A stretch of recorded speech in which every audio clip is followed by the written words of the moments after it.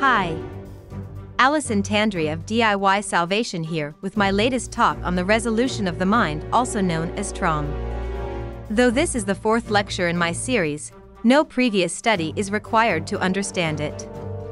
I know of no human who hasn't at some time experienced a loss, an upset or conflict that lingers in his or her mind that they couldn't let go of, at least not right away.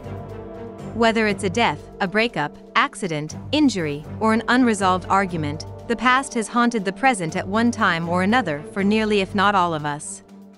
The reason for this is not hard to understand. What to do about it is another matter. Dennis Stevens, the man who researched and developed TROM, came up with effective techniques that allow one to let go of their past upsets and conflicts. The main technique, known as time breaking, is an act of viewing the past and present at the same time to compare the two, which diminishes the importance of the past, freeing your attention so you can be in the now. The reason you can't let go of the past, whether it's something that you can't stop thinking about, or something you've forgotten yet still affects you in ways you're not aware of, is because at one time you considered that person, object, or event to be important. Either you considered it important of your own free will, like with a past love, or the importance was enforced upon you, like in a traumatic event. Forcing yourself to forget something doesn't work. You are holding something as important to you with one hand while trying to get rid of it with the other. And trying to convince yourself that something wasn't important in the first place is equally futile. So if you can't get rid of it, what do? You can get to a point where you are comfortable with the thought of it. And that's what TROM exercises do for you. When a conflict, upset, or trauma occurs, it forms what we call a mental mass in the mind.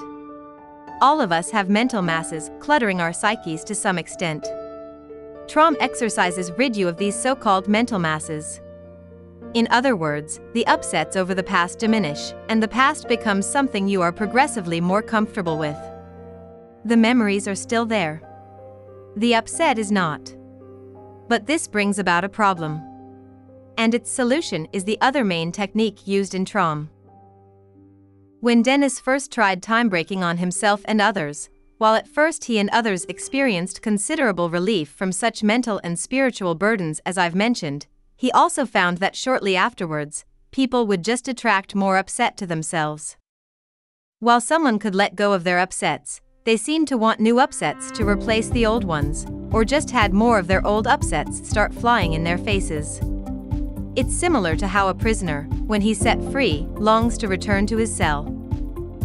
Dennis developed a technique that would prevent this from happening or handle it when it did, and he calls it the repair of importances exercise.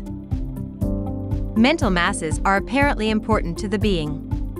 He's been forced to know these upsets that are stored in the mind for so long that he actually believes he needs them. That's the bad news. The good news is that the being can actually generate his own importances to replace the ones he's lost performing TROM exercises. He does this by surrounding himself with his own mental creations until he feels comfortable doing so, and becomes more aware of his present surroundings. One learns this exercise before he learns to time break, and it's performed before, during, and after every session. If you never do a single time-breaking session ever, you should still learn the repair of importances exercise, as it's highly therapeutic yet easy to perform. Our video on this channel shows you everything you need to know. So, why won't you let go of the past? It's because you don't have anything to replace it with. But with the TROM Level 1 Repair of Importances exercise, you will. I'm Alison Tandri. We are DIY Salvation. Don't just use your mind. Resolve it.